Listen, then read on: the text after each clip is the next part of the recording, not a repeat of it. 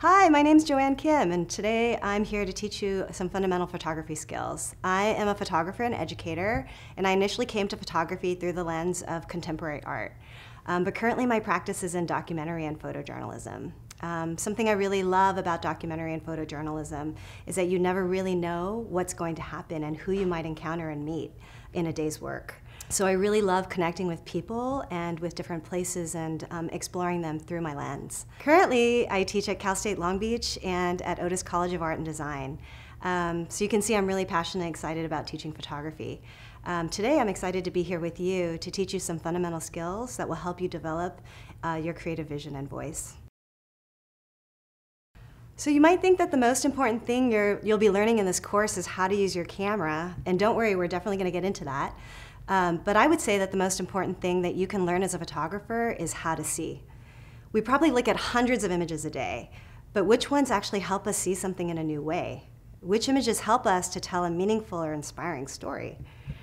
Which ones allow us to see a new reality or capture an emotion or move us with their beauty? So we're going to start by looking at some images. This photograph is by Steve McCurry, who photographed for years in India. He works with light, contrast, color, framing, shape, and form with such artistry that one is struck by the beauty of an average morning.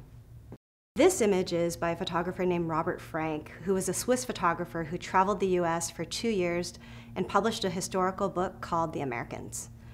In this image, we see through his framing and timing that he was able to capture a poignant moment on each of the trolley riders' faces, which feels like they tell so much about this moment of time in America. In this image by Sally Gall, she transforms the everyday image of clothes flying on the laundry line, which helps us to notice what we might see every day in a new way. The mundane becomes transformed into an abstract array of patterns and colors that evokes a sense of freedom and movement.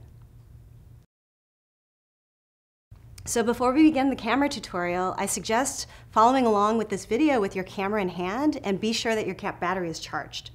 So let's cover the basics of the equipment associated with your DSLR, which stands for Digital Single Lens Reflex Camera. So this is the camera body. This is the lens.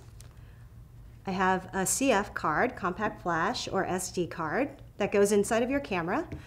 There's also a camera strap, which I currently don't have on. I also have a lens cap that's here. I've got a lens filter that's on the lens of my camera, which we'll talk about more later. And you just want to avoid getting any dirt or dust or water inside of your camera body. So sand and dirt can get into the crevices of your camera and eventually damage it and damage the parts. So you want to be mindful if you're shooting in very windy conditions or in a sandy or dusty area. Always use a rain shield to protect your camera when shooting out in the rain. What happens with the rain shield is that it covers the entirety of your camera body, but it allows for your lens to be open to take the shot. A good practice is to keep the lens cap on your lens when you're not shooting, and to keep the back cap on your lens when it's disattached. But the same goes for the camera body. So there's a body cap that comes with your camera, and you always want to leave the cap on the camera body when it's disattached from your lens.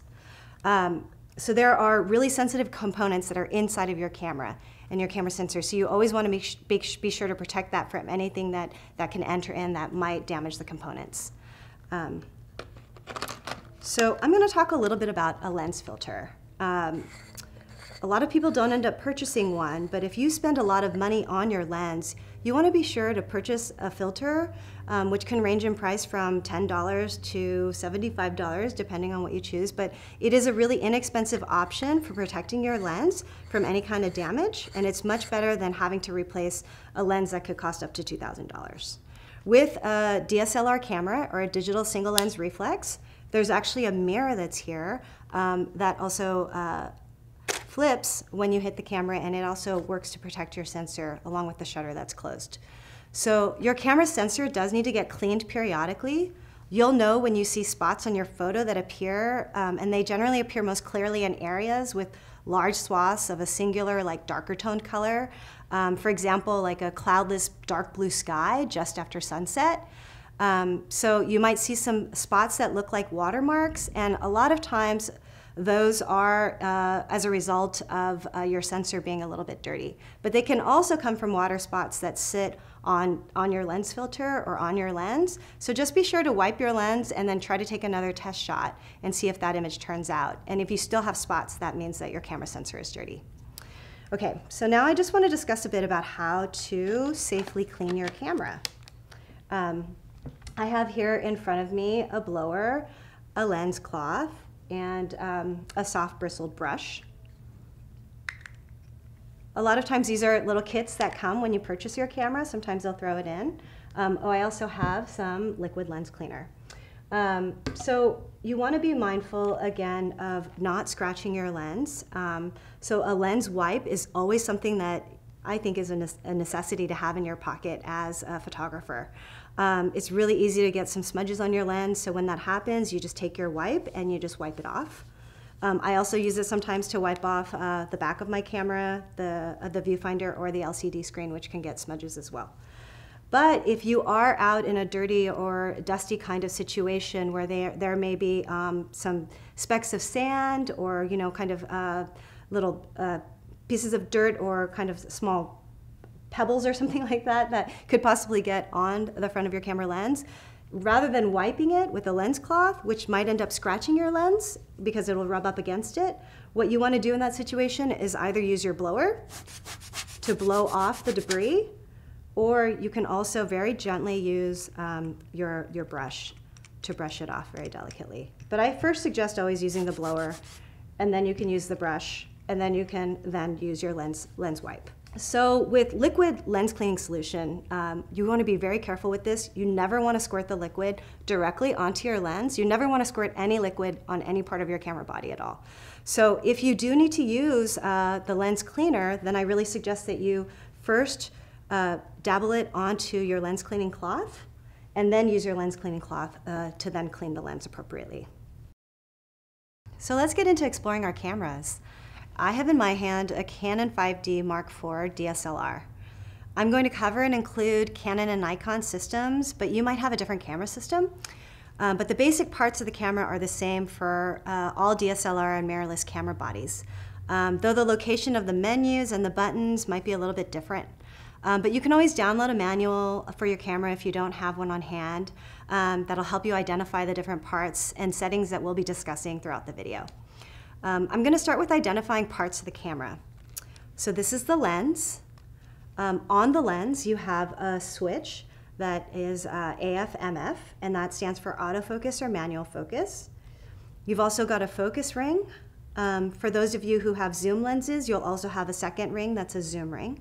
My lens is a prime, so it doesn't have that. You also have the shutter release button at the top here, the viewfinder, which is where you'll look through. Next to the viewfinder is something called a lens diopter, which we'll get into in a little bit. There is the shutter mode dial up at the very top. And you have different dials throughout your screen. So we have got the LCD monitor that's here where you can view your images.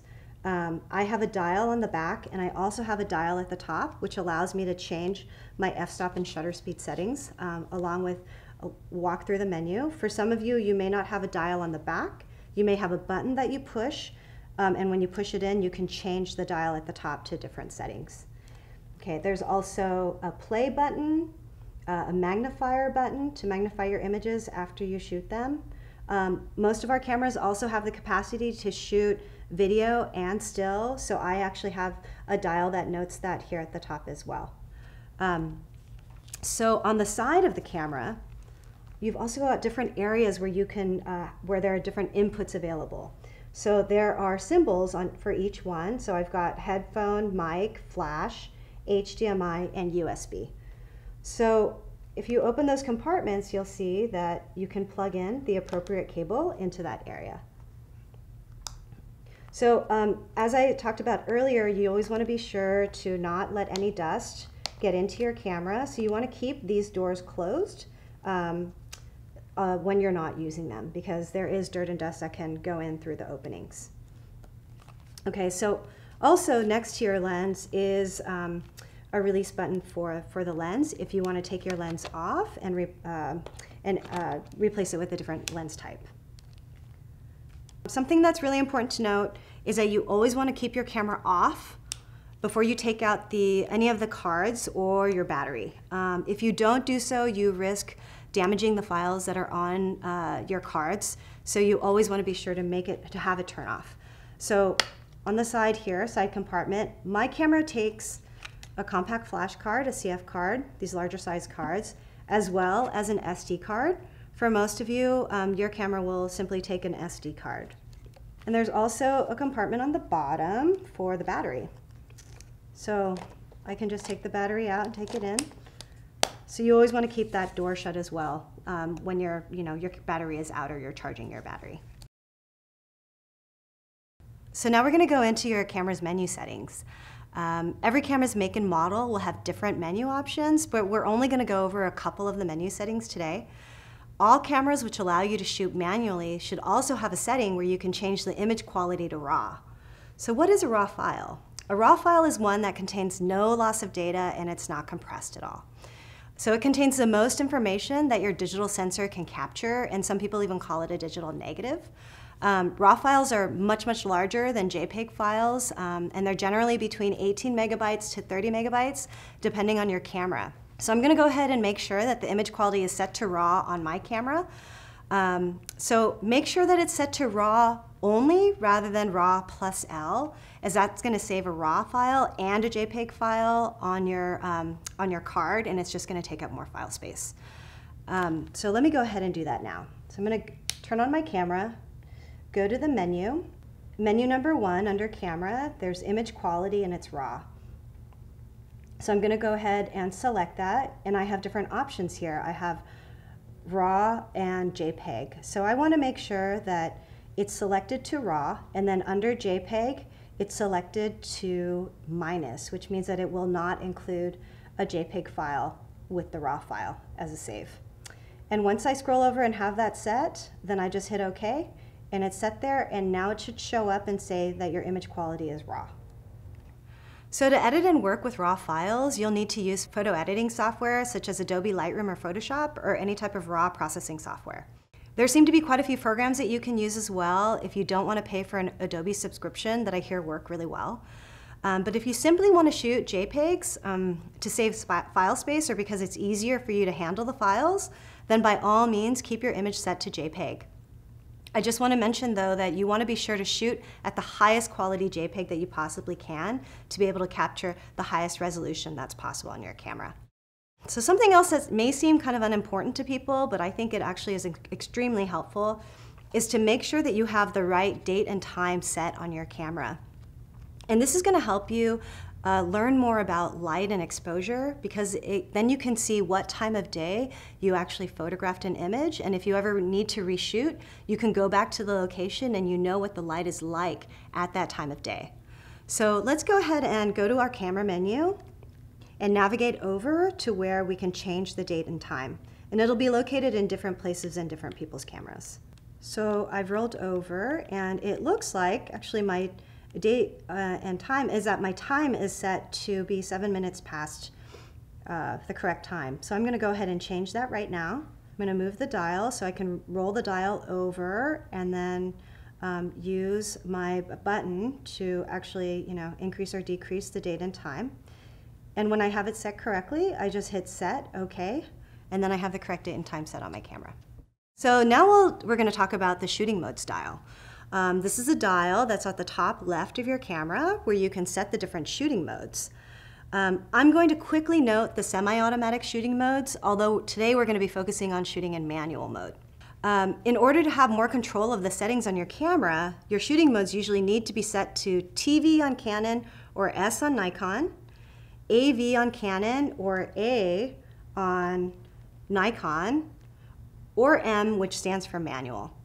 So TV or S stands for shutter priority mode, AV or A stands for aperture priority mode, and M stands for manual mode. We'll get into what shutter priority and aperture priority are a bit later, but we're mostly going to focus on using manual mode on your cameras, so please set your dial to it. Okay, so now let's talk about the diopter. The diopter is a small dial that sits to the right of your viewfinder. You'll notice a minus and a plus symbol next to the dial, and the diopter adjustment actually allows you to customize the focus in the viewfinder to your right eye without wearing your glasses or contacts. So if you're shooting with your glasses on or your contacts in or have perfect vision, keep the diopter set to neutral. So on Canon cameras, you can set it to neutral by matching the part of the dial that's a little bit larger in thickness to the midline between the minus and plus symbols. I bring up the diopter because sometimes the dial gets moved unintentionally in your camera bag, or you may unknowingly adjust it. And so one way to know whether it has been moved is to see if the text and numbers in green at the bottom of your viewfinder are in focus. If they're out of focus, you need to adjust the diopter until the text is in focus to your eye. So this is an issue when you're focusing manually, and then you take your photos back and you look at them on your computer and you notice that everything's out of focus. But you could swear that you shot them in focus when you were taking the shot. So the reason I found a lot of times the reason why that happens is because people have accidentally moved the diopter on the side of their viewfinder. So this might sound a little bit silly, but now I'm going to talk about how to hold the camera properly. That'll help you take the best and most steady shots. Okay, so you can see that the camera is really built in an ergonomic way, especially DSLRs. So there's a grip on the side for your right hand, and then you use so you can hold it, and then on the back of the camera, there's also a place to comfortably place your thumb. So you want to use your index finger to hit the shutter release button on the camera, but what I find a lot of times is that people don't really know what to do with their left hand. So it's really important to use your left hand to brace the bottom of your camera to keep it as steady as possible. So what I do is I use the palm of my hand and I brace it on the bottom of the camera, so it's sitting in the palm of my hand, and then you can use your index finger and your thumb to then move the focus ring on your lens or move the zoom dial on your lens if you have that capacity on your zoom lens. But you can see now, and sometimes I guess I also use my middle finger and my ring finger to kind of hold the other side. So you can see how steady the camera is in my hand when I hold it in this position.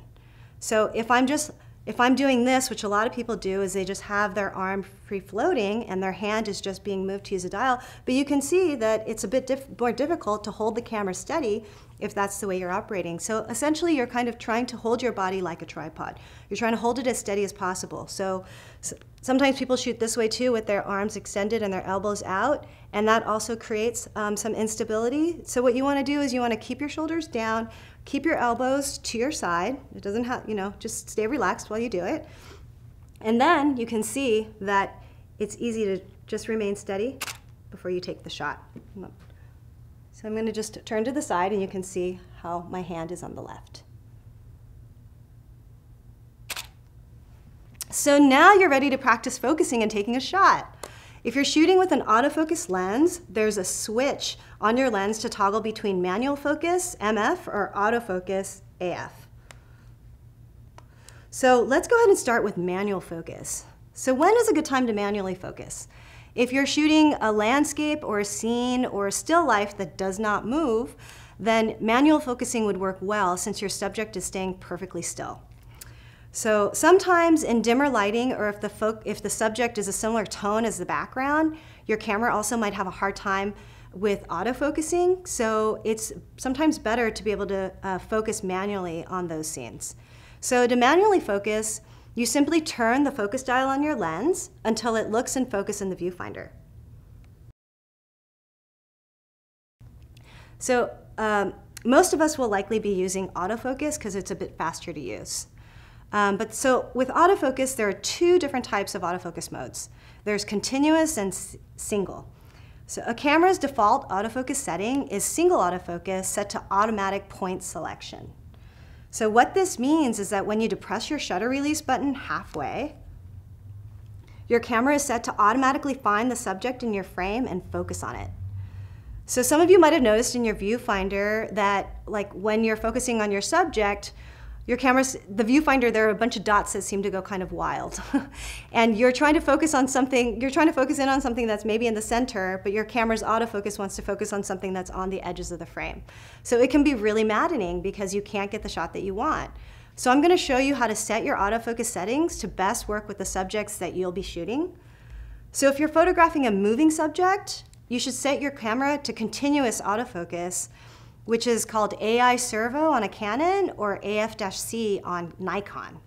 So on my Canon, I push the button on the top right that says Drive AF. So I can use my dial to change the autofocus setting to AI servo. And now you're going to point your camera towards your subject and depress the shutter button halfway down for the camera to focus on your subject. Keep it held that way. Your camera will continue to adjust the focus if the subject moves or even if you move. And then when you're ready to take the shot, all you have to do is push the shutter button down all the way. But you have to remember that you have to keep the shutter release button depressed halfway the entire time until you take the shot for the moving subject to be in focus. So if you mostly shoot moving subjects such as sports, dancers, or active young kids or animals, having your camera set to continuous autofocus would probably work best for you. So personally, I have my camera set to single autofocus mode with spot focus set to center. For me, this allows the most control, and single autofocus mode is one-shot AF on a Canon or AF-S on a Nikon.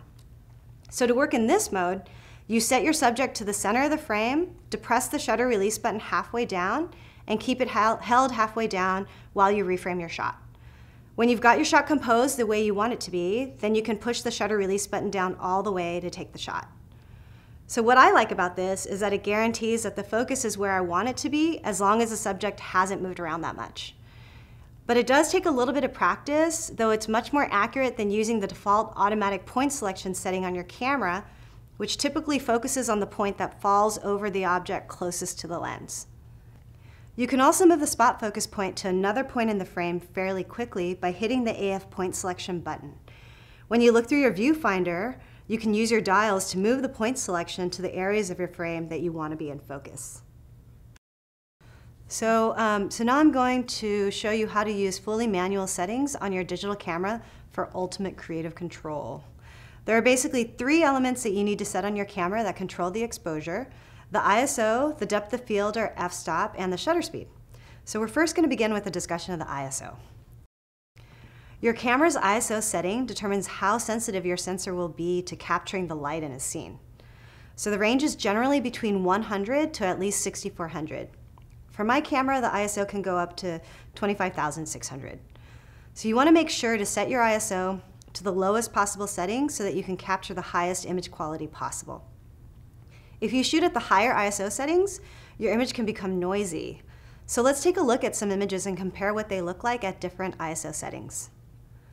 Look at the noisy image on the right, shot at ISO 6400, compared to the same image shot at ISO 100 on the left. You can see the difference in how crisp and clear the image is with the image on the left. For many newer camera models, huge improvements have been made in capturing clearer images at higher ISO numbers, so it does depend on the make and model of your camera. So here's a chart showing you what to set your ISO to for specific lighting situations. It's suggested that on a bright and sunny day, you should set your ISO to 100 or lower. On cloudy days, set it to ISO 400. When indoors under dimmer lighting or when the sun has gone down, set it to ISO 800 or 1600. If the quality of your camera allows it, you can actually set the ISO to 3200 or above in dark conditions at night. Most cameras have a button either on the top of the camera body or on the back of the body that allows you to directly click on it to set the ISO. You can also go into the menu of the camera to change the ISO. And you can always look in your camera's manual to help you if you have trouble locating where to change the ISO. So one of the creative controls you have on your camera that's also one of the 3 elements of exposure is the shutter speed. The shutter speed determines the amount of time your camera shutter is open to let light in to expose your shot. It also determines how movement is captured in your image. Shutter speed is represented on your camera as a numeric value 60, 80, 100, 125, etc., but this actually represents a fraction of a second. 1/60th of a second, 1/80th of a second, 1/100th of a second, 1/125th of a second, etc. I'm going to take off the lens of my camera to demonstrate how the shutter works. So I can change the shutter speed by moving the dial on the top right of my camera. The number on the far left of my display shows my shutter speed.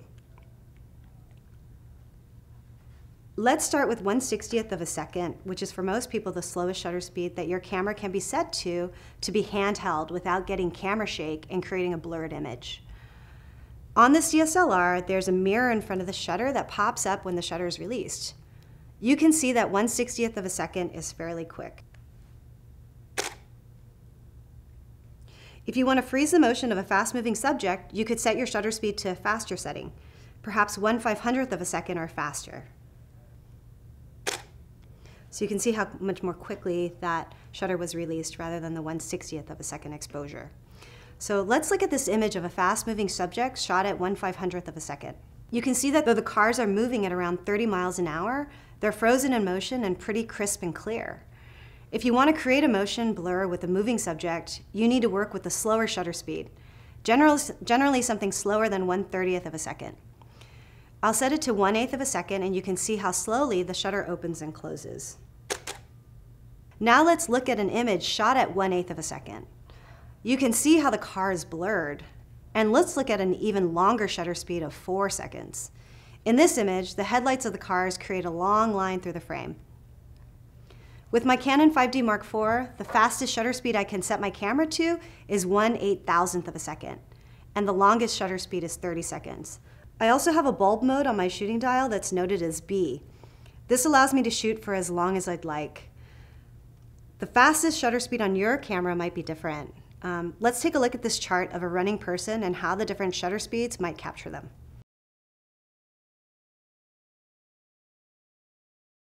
The shutter speed also controls how much light is captured onto your sensor. The longer the shutter is open, the more light is let in, and the shorter amount of time the shutter is open, the less light is captured. So in this image, taken at night, although it is quite dark at night, the shutter speed is set to 2 seconds. Exposing the scene for a long exposure like 2 seconds allows the sensor to capture the available light for a longer period of time. So although it's shot at night, a scene can still be exposed. Something important to remember about shutter speed is that when you shoot at a shutter speed that's slower than 1/60th of a second, you should put your camera on a tripod, as your image will experience some motion blur from the slightest shake of your hands and turn out blurry. And you should use a remote trigger or set your camera to self-timer to prevent any camera shake from pressing the shutter button. But remember, even when you are holding your camera at the faster shutter speeds, like 1/60th of a second or faster, you need to hold it as steady as possible to get a tack-sharp image. Another way that we can creatively control our image is through the depth of field. Through the aperture setting, also known as the f-stop, we can control how much of the image is in focus. I'm going to demonstrate how the f-stop controls the lens opening on a manual lens. We can change the f-stop on this manual lens by rotating an outer ring. The aperture settings on this lens range from f2.0 to f22. When I have the lens set to 2.0, you can see how the lens is wide open and therefore lets in a lot of light. And as I click from f2.0 to 2.8, to 4, to 5.6, to 8, to 11, and finally to 22, you can see the lens closing down and the size of the opening decreases significantly. So only a small amount of light can be let in at f22. These f-stop numbers are considered to be traditional f-stops, whereas our digital cameras can set the f-stop to numbers in between these traditional f-stops. The smaller the number of the f-stop, the shallower the depth of field will be, as shown in this image. The higher the number of the f-stop, the longer the depth of field will be, so more of the image is in focus. For most of us, the lenses we're using are automatic, so the f-stop can be adjusted through a dial on the camera body, which for my Canon is a dial on the top right. The number on the far right of the readout notes the f-stop. You'll also notice the f-stop number on the bottom of the viewfinder. Check your camera manual if you can't figure out how to change the f-stop. Something important to note about depth of field is that the closer you are to your subject, the shallower the depth of field will be. Along with controlling the depth of field in your image, the f-stop also allows more or less light in through the lens. Fast lenses are those that open up to a shallower depth of field, such as f2.8 or f1.8. These are considered fast lenses because they allow for shooting in lower light conditions with your camera handheld. Okay, so now let's talk about manual exposure. To review, the ISO setting determines the sensitivity to light, the shutter speed determines how much light is let in based on time, and the aperture determines how much light is let in through the size of the opening on the lens. All three of these settings work in relationship with each other to create the exposure of your image. The exposure triangle shows this relationship. So you also now know how the ISO, shutter speed, and aperture affect the way your image looks. The power of working in manual mode is that you, the photographer, can determine all of these settings rather than having the camera automate any of the settings for you. For instance, you can shoot in shutter priority mode, which allows you to set the shutter speed, but the camera will automatically select the aperture setting to give you a correct exposure.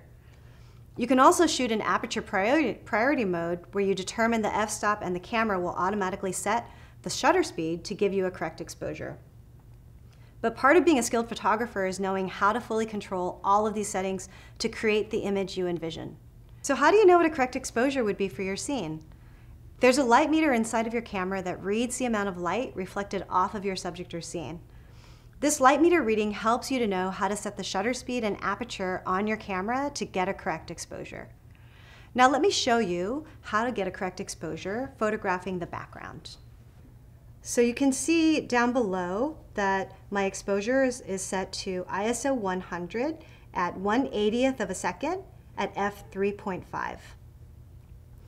So this meter that you see here with the numbers -321, 0, 1, 2, 3 is your actual light meter reading. So right now, if I depress my shutter button halfway, it'll give me a reading at that scale. And so you can see that it is set to in between -1 and -2 currently, which means that it's about 1.5 stops underexposed, which is what the minus stands for. So it's a bit too dark right now. So since it's a bit dark, I need to let in more light, and I'm going to show you how to do that by adjusting your f-stop right here, 3.5, or the shutter speed. Okay, so first I'm going to show you how to get a correct exposure reading, changing the shutter speed.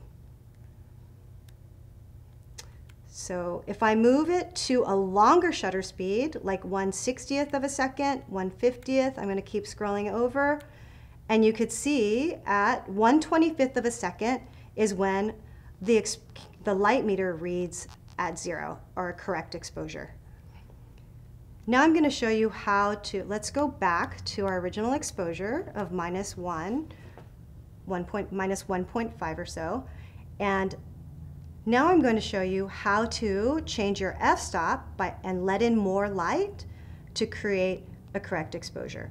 So now I'm going to go ahead and move my dial behind the camera so I can change my f-stop, and I'm opening up my lens right now. So you can see here that now it's set to f2.2 and it's giving me a correct exposure reading. If at some point the exposure reading disappears from your view on your viewfinder or on the back of your camera like it just did, all you have to do is depress your shutter button halfway down and it'll reappear again. When you're ready to take the shot, you can just click and take the shot. And now we can see the image on the back of the camera. So let's go through step by step what we need to do to shoot manually. First, set your ISO based on the lighting situation. Next, determine whether the f-stop or the shutter speed is more of a priority creatively in the shot that you want to take. Choose one, either your shutter speed or your aperture, and set it to the appropriate setting for what you envision.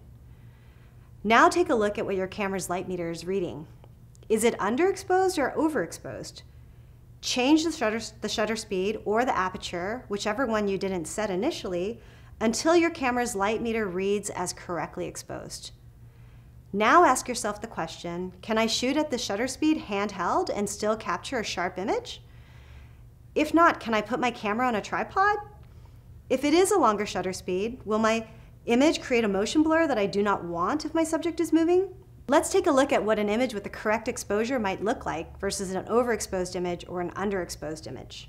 In this image of the boats, you can see that the middle slide is correctly exposed. We can see the details in the highlights and the shadows and see the midtones clearly.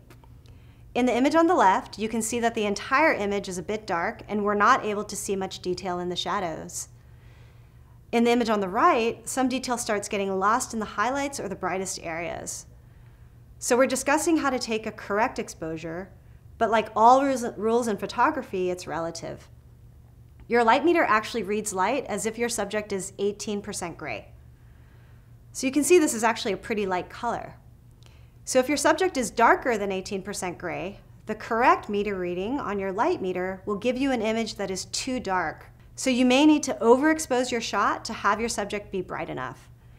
And if your subject is lighter than 18% gray, such as a snowy scene, then your camera's correct reading might be overexposed. So you'll need to underexpose the shot to get detail in the whites. So now that you know how to read your light meter to get a correct exposure, let's talk about equivalent exposures. An equivalent exposure is one where your f-stop and shutter speed are letting in the same amount of light, but using a different pairing. To understand equivalent exposures, we need to look at the traditional or standard f-stop and shutter speed numbers that were allowed with film cameras. Our digital cameras allow for several settings in between the standard f-stops, but the standard numbers are what we will continue to reference for the sake of understanding exposure settings and stop differences. Working with equivalent exposure is the next step to fully having the creative control that comes with manual exposure. With each f-stop setting, the amount of light let in doubles or halves. So from 1.4 to 2.0, the amount of light that enters through the lens doubles. And with each shutter speed setting, the amount of light doubles and halves as well. 1/500th of a second is double the amount of time of 1/1000th of a second. 1/250th of a second is double the amount of time as 1/500th of a second, and so on. So if your camera's light meter reads at 1/60th of a second at f5.6, this is an equivalent exposure to 1/30th of a second at f4. Equivalent exposures are very handy to know because it allows you to change the f-stop or shutter speed setting based on what you are trying to creatively achieve. Do you want to shoot at a shallower depth of field than your initial meter reading?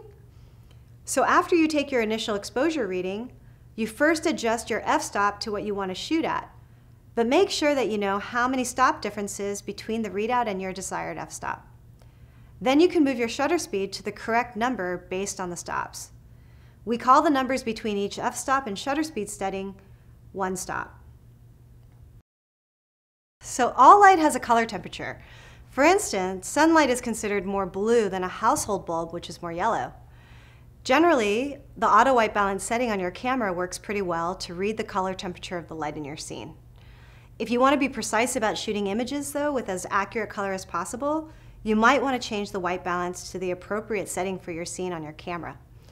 You can see that there are symbols for the different types of lighting that you might be shooting, which have a different Kelvin temperature.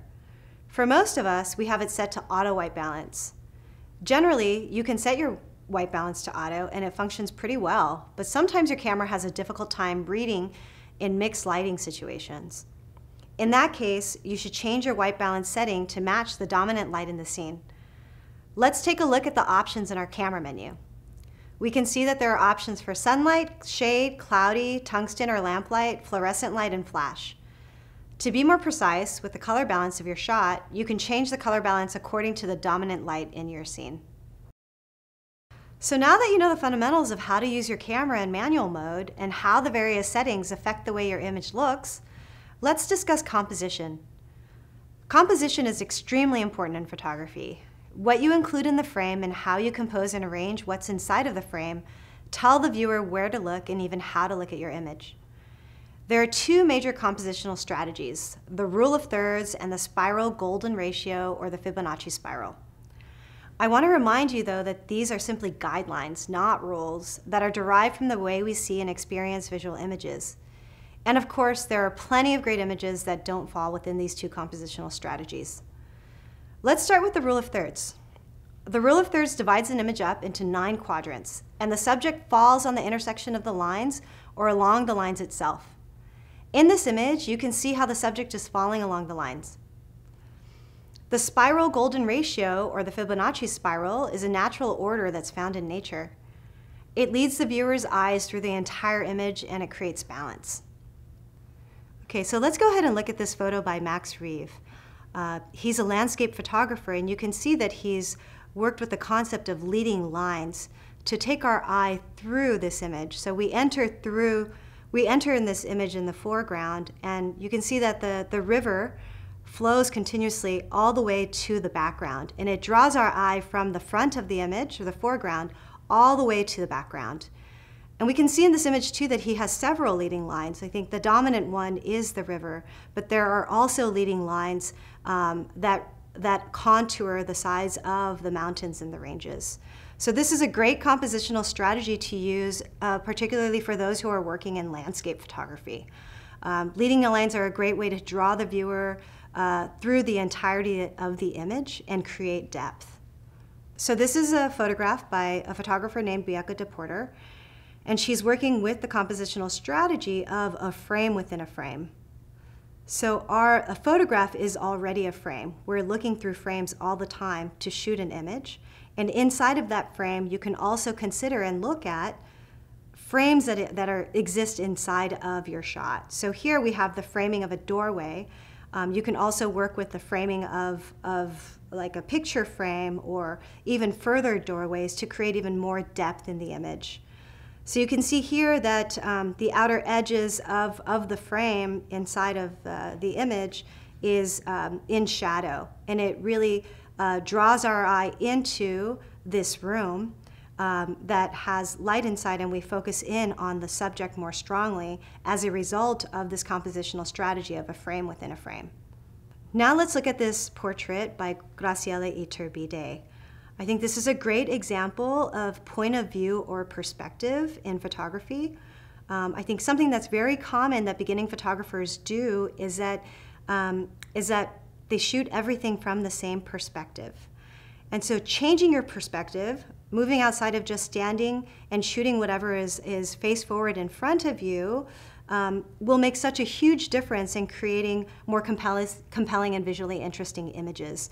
So you can see here that Iturbide decided to photograph this subject from down below, looking up, and it really creates a regal sense of the subject, especially with this crown of iguanas that she is wearing. And I don't know that I would call it a crown necessarily if she wasn't photographed from this particular angle or perspective. So you always have to remember that your point of view in terms of what you shoot is one of the most important things. There are many photographers who can look at the same scene, but each photographer may photograph that in a different way because of the point of view and perspective that they've decided to take on that shot. So there are many points of view in which you can shoot a photograph. Now that you know how to use your camera and shoot manually and learned a little bit about composition, it's time for you to practice shooting. I can't wait to see what you create.